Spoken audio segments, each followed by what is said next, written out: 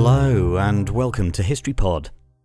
On the 24th of April 1916, Sir Ernest Shackleton and 5 companions set off in James Caird, a recovered lifeboat, to sail from Elephant Island to South Georgia in the southern Atlantic Ocean.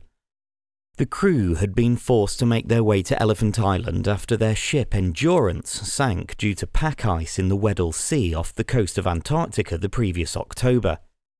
Having made their way off the ice in Endeavour's lifeboats at the start of April, Shackleton decided to kit out the strongest lifeboat, James Caird, for a perilous 720 nautical mile voyage across the Southern Ocean to South Georgia.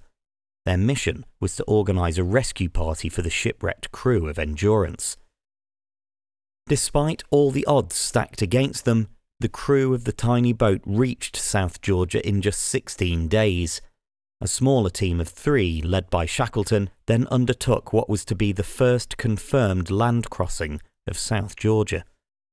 This 17-mile, 36-hour journey resulted in them reaching the whaling station at Stromness on the 19th of April, where they summoned help. Historian Carol Alexander has since said that the perilous voyage of James Caird is one of the greatest boat journeys ever accomplished.